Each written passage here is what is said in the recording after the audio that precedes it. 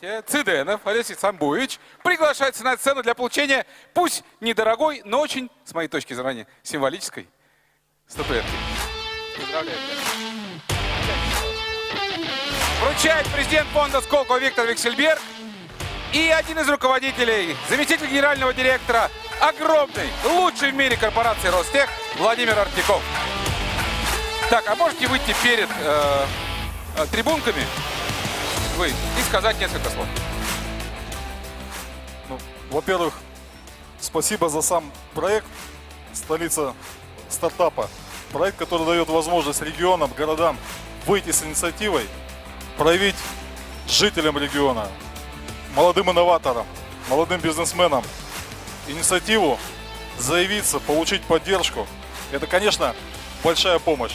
И это большая поддержка, которая вселяет в первую очередь уверенность, заряжает энергией для движения вперед.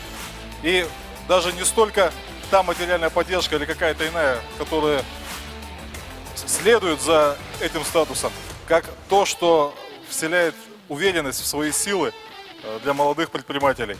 То, что они заявились, их услышали, и они стали первыми. Хотя бы только в начале пути. Это значит, что путь будет продолжен. Это значит, что есть перспектива. Это значит, что будет развитие. Будут стартапы.